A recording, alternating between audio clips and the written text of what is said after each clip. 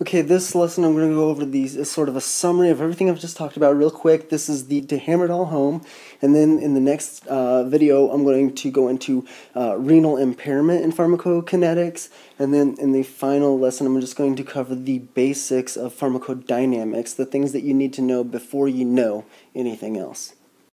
So the first thing is it takes about 4 half-lives to approach a new steady state. So if you're starting a dose, starting a new drug, so let's say we're starting a new drug and we're going up to this steady state, it will take about 4 half-lives to get to this steady state. It would take 4 half-lives to get to this steady state. Another option is that you could give a loading dose. A loading dose, you're already at that steady state.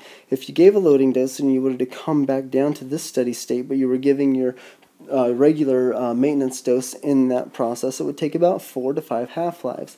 Anytime you change the dose, it's going to take about 4 to 5 half-lives to get to the new dose. And if you quit the dose altogether, it will take about 4 to 5 half-lives to get down to a 0 concentration.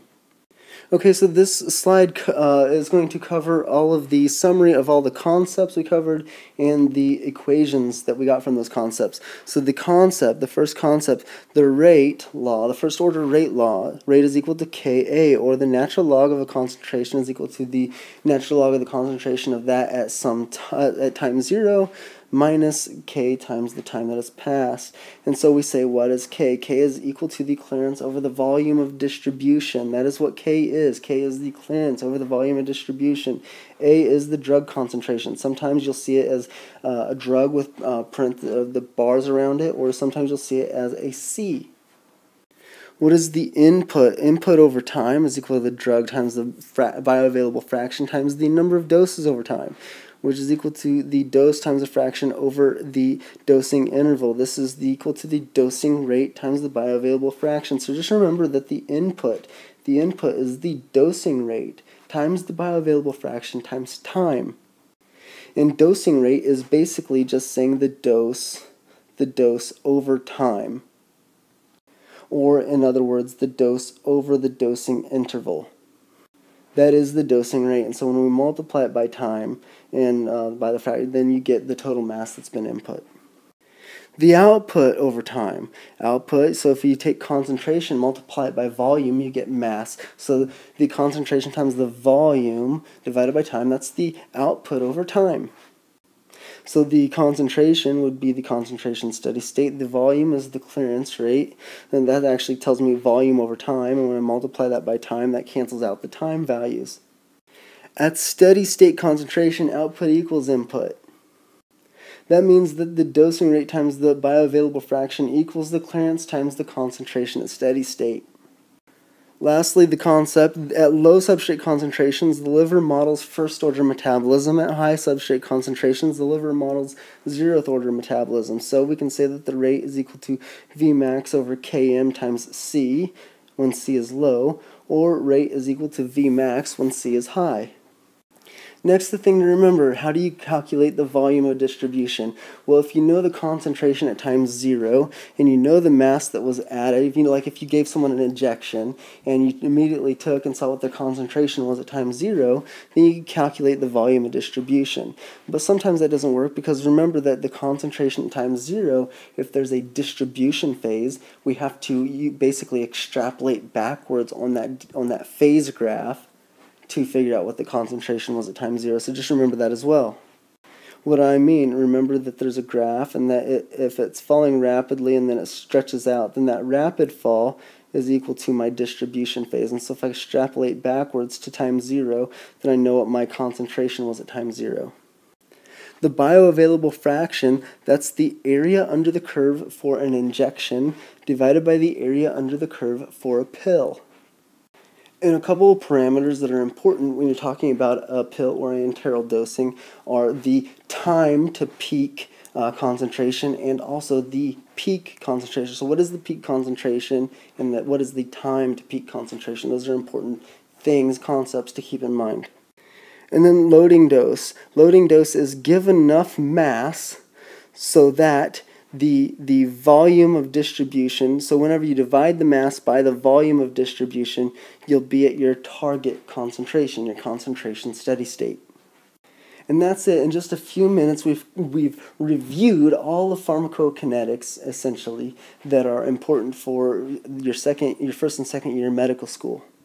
There are more things to pharmacokinetics, but each of those things are drug specific. So as you're learning a specific drug and studying the pharmacodynamics of that drug, if there's something specifically pharmacokinetically important for that drug, then you should study that at the same time.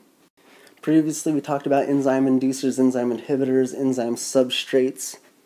And I'm specifically talking about the P450 enzymes, so P450 inducers, P450 inhibitors, and the P450 substrates. Those are things that I've already talked about. They're important, but they're also, you can consider them drug-specific. I would try to memorize them in groups, though. So that's it. That's everything. Now, what I'm going to do from this point on, you can stop it if you want, but what I'm going to do is I'm going to take a look at something. I'm going to show you really that this is all you need to know. We're going to take a look at something from Harrison's Principles of Internal Medicine and show you that everything else is just manipulating the numbers. So Harrison's Principles of Internal Medicine, uses this equation. So you don't know what is my concentration. You know, I can use this whole equation to figure out what the concentration is. What the heck is this equation? Well, first of all, just know that Harrison's is using a little bit different notation than I've been using so far. So VC is going to be volume of distribution. Harrison says the volume of compartment for which the drug is delivered.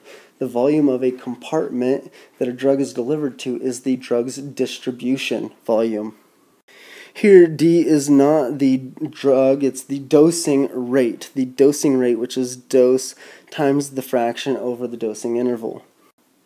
And C is the concentration at some time. It's not my steady state concentration per se, it's just the concentration at some time. It's saying I gave this dose at this frequency fraction, I gave this dosing rate, and I give it in this volume. What is my current concentration right now? And so I just am going to replace VC with VD in the equation. Now also I want to talk about this dosing over the volume of distribution. So if I gave somebody a dose and I multiplied it by the bioavailable fraction, that's the mass that was injected, and that's divided by the volume of distribution. The mass injected divided by the volume of distribution, that is going to give me the concentration, or not concentration, but the concentration at time 0. That is my equation for the concentration at time 0. So I could put concentration at time 0, or I could use the more general notation form, and I could just replace this variable. And so now Harrison's is really just telling me that the concentration right now is equal to the concentration at time 0 times e to this exponent. Okay, what is this exponent? You remember earlier that we said that the half-life is equal to 0.693 over k. So I could just replace the term half-life with 0.693 over k. And that would give me this term right here. So 0.693 divided by 0.693 over k, and then multiplied by t. That all reduces down to negative kt. So I've taken this whole term and I've changed it to e to the negative kt. So my concentration is equal to my concentration at some time multiplied by e to the negative kt power. Now this looks familiar. This is my first order rate law. Of course, it's not written how I've been writing it. It's written right here in the Arrhenius form of the equation. But I could take e, and if I take the natural log of everything, that would get rid of e, and so this is what I would end up with. And I could rewrite it this way, or I could rewrite it this way. This is my first order rate law. So everything, you can see that Harrison's gave me this really weird looking equation, but all they did was just manipulate some numbers that we already know the basic formula, the basic rule. So I'm saying when you see all of these equations at first aid or in your study guides or anything, don't make it hard on yourself. Don't memorize a million different equations when they're all really just a different form of the same equation.